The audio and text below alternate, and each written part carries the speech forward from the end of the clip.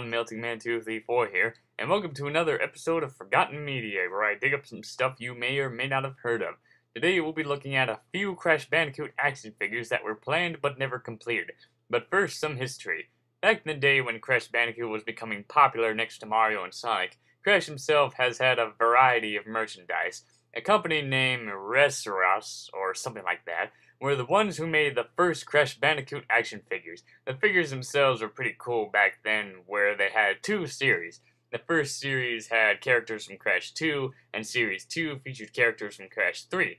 Then there was going to be a Series 3 featuring Crash characters that they've missed, mostly characters from Crash 1.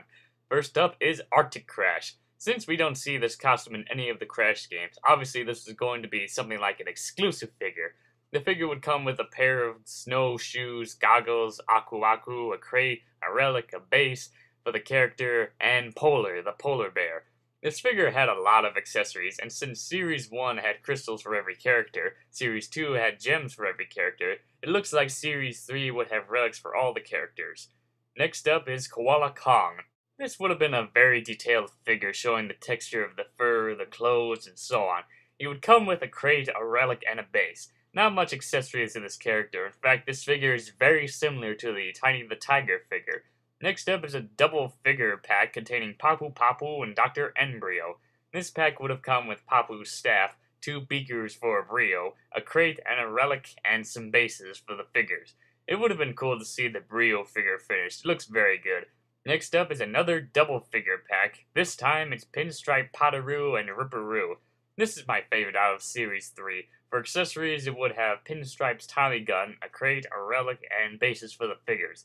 And that's all for Series 3. They've also made a few unreleased Crash figures featuring Tiny and Dingodile. The Dingodile figure is more detailed than its Series 2 counterpart. Of course, this figure shows the figure unfinished because they were displayed at a convention somewhere. And then we have the Tiny the Tiger figure, looking more like his Crash 3 counterpart. It shows him in his armor, as well as his Triton that he carries around. I'm not sure if these were planned for Series 3, but I think these were planned to be exclusive figures, like the Moto Crash and Coco figure, which is one of the rarest Crash figures out there.